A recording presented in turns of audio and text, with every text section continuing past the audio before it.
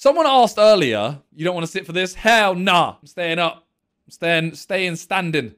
Yeah, I saw someone earlier say, like, what do you think about the Sidemen Beta Squad competition? And I feel like, for me, there's a competition in terms of, like, they would obviously want to do better than us. We'd want to do better than them. But I don't think any of it is...